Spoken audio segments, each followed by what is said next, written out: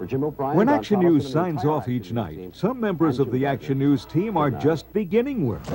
Action News vans and crews are now at work 24 hours a day covering stories in the Delaware Valley, bringing you a half hour of up-to-the-minute news beginning each weekday morning at 6:30.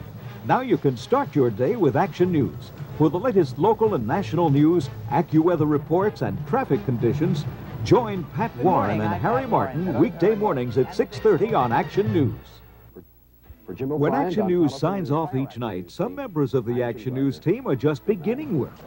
Action News vans and crews are now at work 24 hours a day, covering stories in the Delaware Valley to bring you a half hour of up-to-the-minute news beginning each weekday morning at 6:30.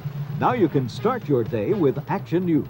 For the latest local and national news, AccuWeather reports, and traffic conditions, join Pat Warren and Harry Martin weekday mornings at 6:30 on Action News.